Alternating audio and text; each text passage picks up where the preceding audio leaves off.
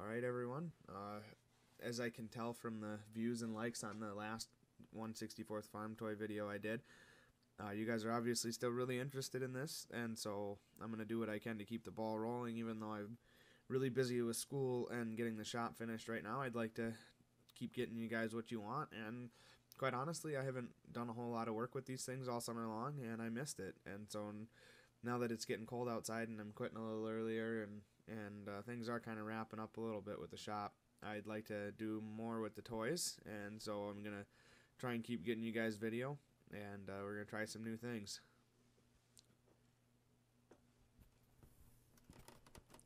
First thing you see here is I worked on some hand railing again for the 7800. Pretty much the same thing I did on the other one.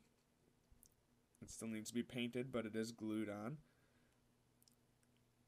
I just make it out of a brass rod, very small brass rod, and I bend it with the pliers until it looks right, and then I have a little side cutter there that I use to cut it, and then I glue it on, and then I'll paint it. The other thing I'm working on here is this feed grinder. I was going to turn this into an archway because the farm that I'm possibly going to be doing a large-scale display for someday has an archway grinder like this. But I really don't know where to get paint for that, and I don't want to buy like a whole gallon of whatever color green that is. And I know that Ertl makes an archway, and so I might just custom this one up and possibly sell it, or just hang on to it. But I've got the Diamond Tread tires here that I'm working on.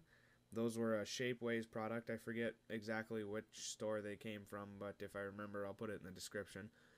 I want to say it was maybe Harvester 850, but I'd have to double check. But Shapeways is a great, or even any sort of 3D printing is a great advancement for this stuff. You can pretty much get whatever you want made on a 3D printer, and it's really cool that, you know, all I have to do is draw something up on a computer and I can have it made. But we're going to add those wheels to it, and then I think I'm going to try and make some fenders out of brass. And then we'll do some other detail painting. We'll probably like paint the auger flighting silver, you know, from having the paint wore off. And I haven't decided. I may put a lid on it. Some of the grinders I see have lids on them, but yeah, we'll see. Yeah, I'll probably put a lid on it, I guess, if I can make a nicer one. I'll do some other little detail painting, like probably paint the bottom of the spout black, just because most of them have a rubber boot on them. And I think I'm going to try and add like a PTO shaft to it, and probably hydraulic lines. I might even try to make little cylinders for the different, like the spout and stuff, but we'll see.